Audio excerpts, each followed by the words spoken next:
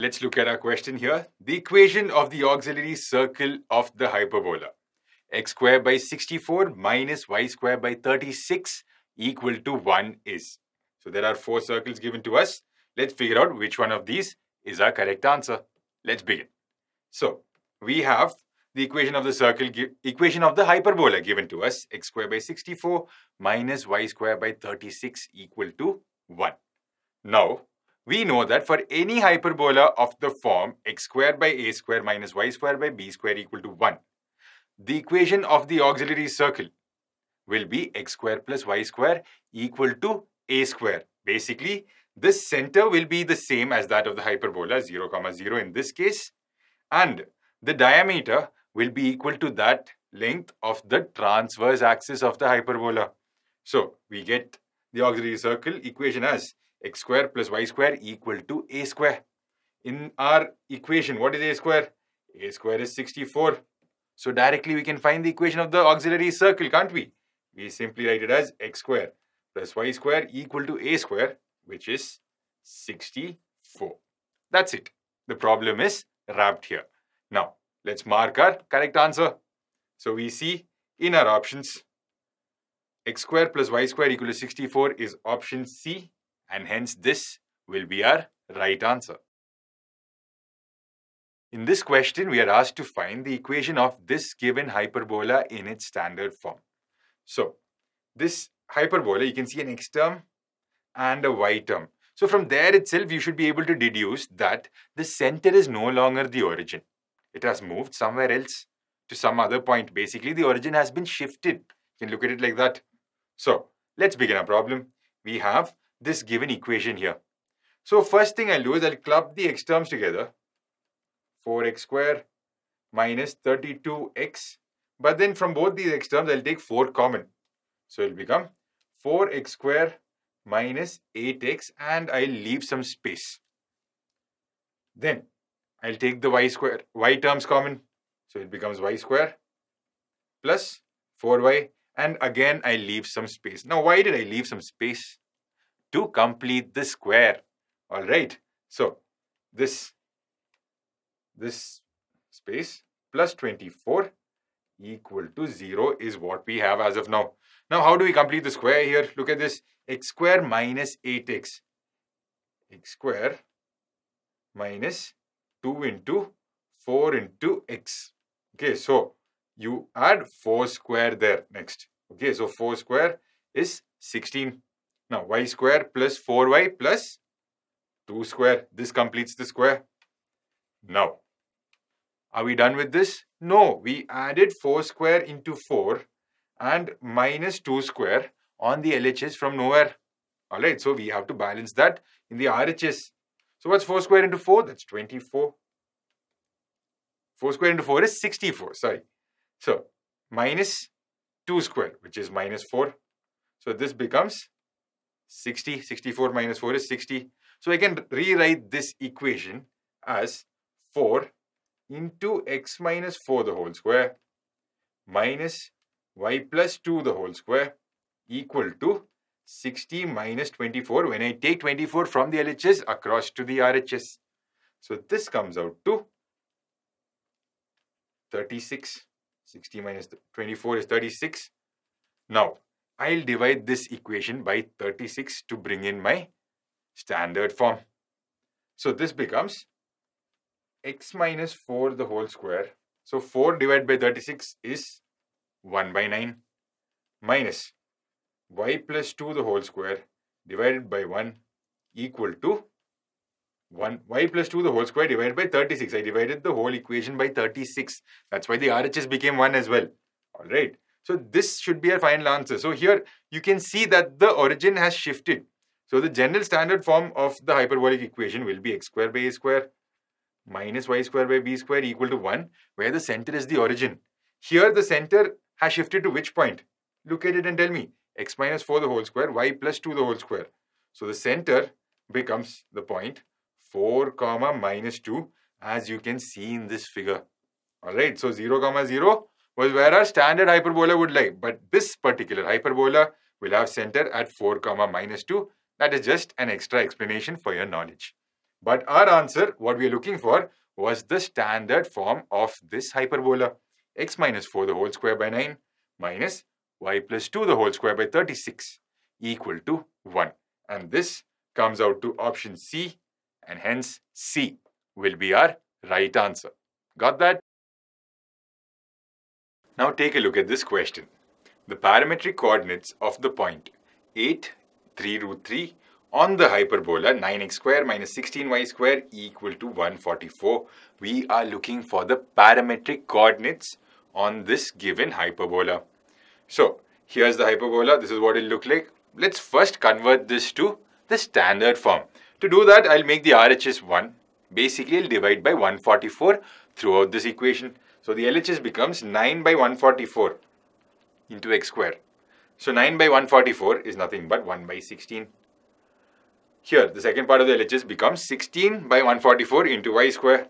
So it becomes 16 by 144 is 9 equal to 1. This is the equation. So the standard form of the equation of the hyperbola will be x square by a square minus y square by b square equal to 1. Alright, so we can see that the points here, a dash and the vertices a dash and a, okay, would be denoted by a comma 0 minus a comma 0. So that will become, here you can see that a square is 16 when you compare both. 16 is a square.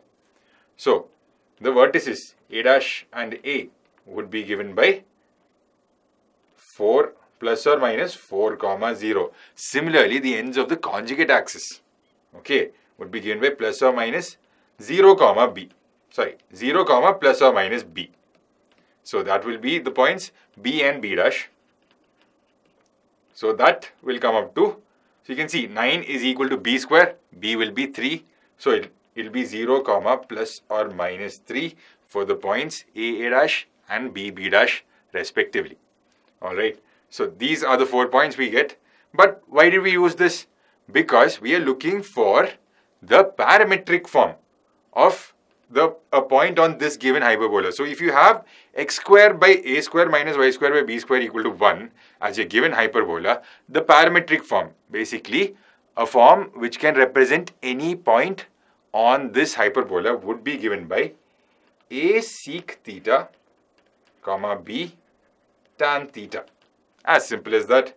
So here in our case, a is 4 and b is 3. We'll bring that into play. It will become 4 sec theta comma b, which will be b tan theta, will become 3 tan theta. And the point, we already have it as 8 comma 3 root 3. So when you equate the x part, you see that sec theta will be equal to 2. Let me write that again. So when we equate the x part, you can see that sec theta is equal to 2. 4 sec theta equal to 8, which means sec theta equal to 2. And we also get that 3 tan theta equal to 3 root 3, or in other words, tan theta equal to root 3. So from here directly you can say that you're looking at theta of 60 degrees or pi by 3 radian. Okay, so our options were in degrees. Okay, had values in degrees. So we'll be using 60 degrees here.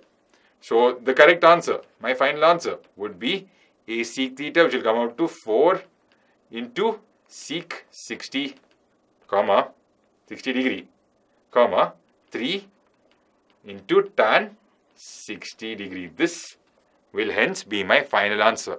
Now let's check with our options which one is correct.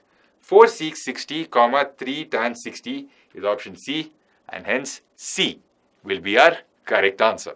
Got that? If the length of lattice rectum of a hyperbola x square by k minus y square by 25 equal to minus 1 is 22 by 5 units, then we'll have to find its eccentricity. So we have the length of lattice rectum of this given hyperbola to be 22 by 5 units.